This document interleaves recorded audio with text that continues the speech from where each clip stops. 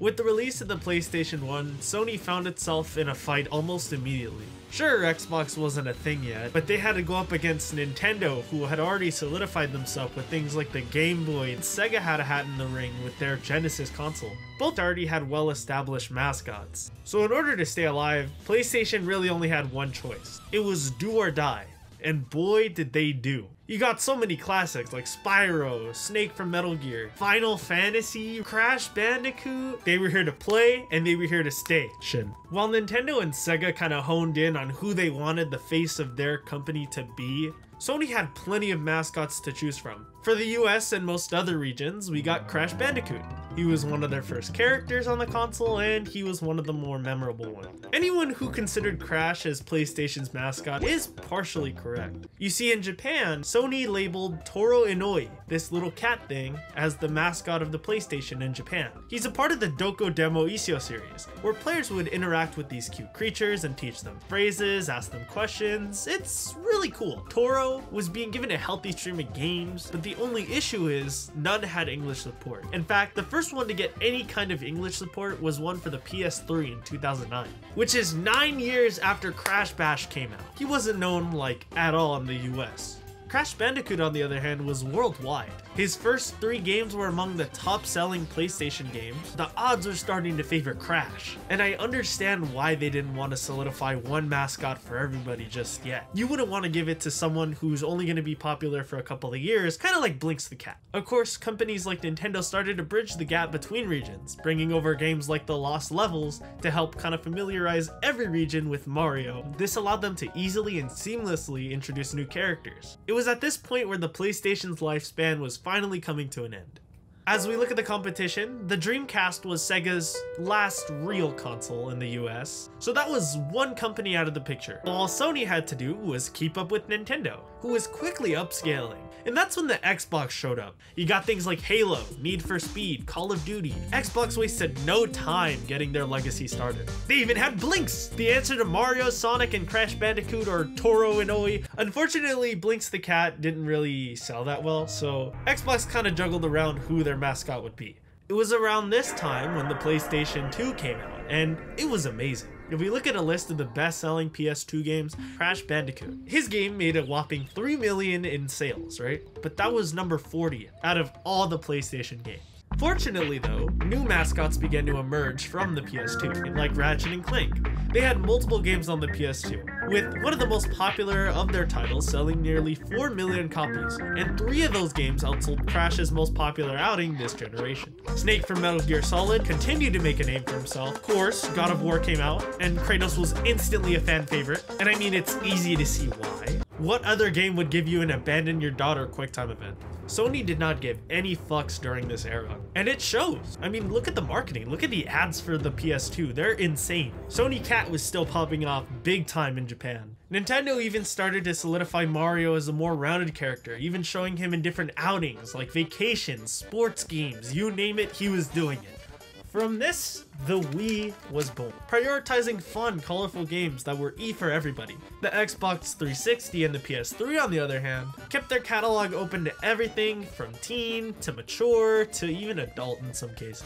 There were so many games that overlap between the 3 main consoles. GTA 5 basically ran the show for the PlayStation 3, being its top-selling game and all. Gran Turismo rounded out second, and of course, The Last of Us took over third. We also saw Sackboy come in and fuck shit up. For a while there, Sackboy was one of PlayStation's most pushed mascots. As I mentioned earlier, we got our first Sony Cat game for the US, and it was pretty well received. We saw less of an emphasis on Crash Bandicoot. This was another era of trial and error for Sony after all.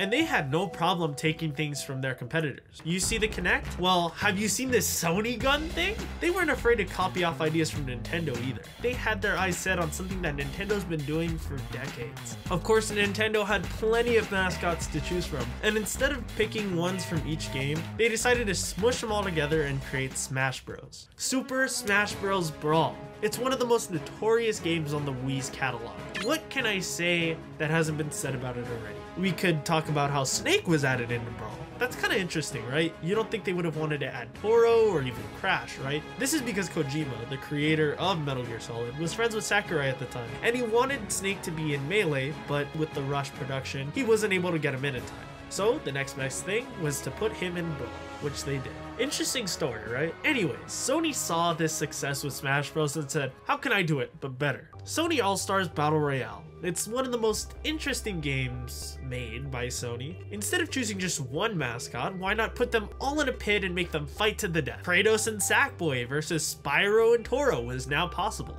I love the idea, and it was a love letter for a lot of Sony characters. Well, except Crash, he wasn't invited, I guess. Here's another fun fact about this game. Every character in this PlayStation game has not made an appearance in another fighting game. Like all these characters, none of them made it into Smash Bros. So it seems like Snake was the only one to make it out alive.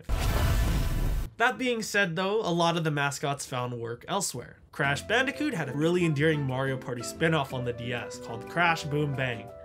It actually sucked, holy shit. Spyro found a new home with Skylanders. The PS3 was also the last we would see of Toro for a good while. Sony's mascots began leaving, or just becoming affiliated with whole new franchises. But it seemed like with every mascot that dropped, a new one almost immediately came and took its place. So how long could Sony keep this up for? The PlayStation 4 was another success for Sony. It won by doing almost nothing. Sony remembered that they had Spider-Man, creating the Spider-Man games and even the Spider-Verse movies, which are so good. One could argue that Spider-Man was slowly becoming their new mascot. Spyro was doing his own thing. Ratchet and Clank got a movie though, which was pretty interesting.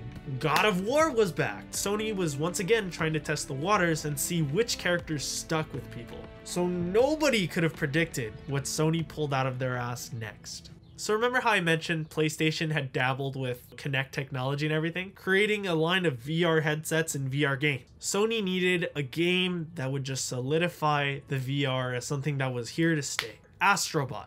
Rescue Mission. One of the highest rated VR games on the PlayStation. It's won several awards. It's so good. It's beautiful. It's a really fun game. He's just adorable, right? It was perfect for what Sony wanted to achieve. The only problem was it wasn't really a huge hit sales-wise. It sold 700,000 copies from what I'm able to gather, and that makes sense, right? Not only do you have to have a PS4, but you also need to have VR accessibility. The average consumer was not going to be able to play this unless they shipped out another $200, $300 in order to get it. So why do I bring up a game that didn't even touch $250,000 in sales? Because this is Sony's last attempt at making a mascot for everybody. Astro's Playroom, one of the best games in Sony's relatively small PS5 catalog. If you haven't gotten a chance to play it, at least go watch someone play it or listen to the OST.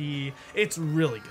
It's a platformer that loves throwing in all these Sony characters and all these references. It's just so fun. And it wasn't for nothing either. It showed off what the PlayStation 5 was capable of, especially with the controller, like gyro stuff. It could change colors on a whim. You could use the touchpad as like a sensor. There was so much stuff you could do with it. It even played off the idea that Astro is in your PS5, and I just think that's so endearing. The levels were beautiful and they were really fun, really well thought out puzzles. It's kind of like a glorified demo. PlayStation and Sony, they wanted to craft a love letter for all the work that they've done over the years. It's a really good game. Like seriously, if you have a chance to play it, play it. Why does any of this matter? Why does Astro matter? Well, he's being marketed like crazy right now. Not only has he gotten Androids, he's gotten plushies, he's gotten everything. He's getting pop-ups and huge pinball machines right here. Look at this is new. This is like brand new stuff. And you know why? It's because they're giving him a brand new game. It's gonna bang. It's gonna be so good. And I think this is gonna be the game that solidifies Astro as Sony's PlayStation mascot for everybody going forward. He's just a cute little robot dude who's just cartoony enough and just robotic enough to feel like he's in the middle. You know, you got Mario right here, you got Astro, and then you got Master Chief. It just feels perfect. And you know what? I welcome him. He's just a fun little guy who just wants to go around your PS5. I think it's perfect. It only took Sony like 30 years to come up with a mascot for everyone, right? Better late than never. I think right now, Astro is Sony's PlayStation mascot. It's changed over the years, but now it's his turn.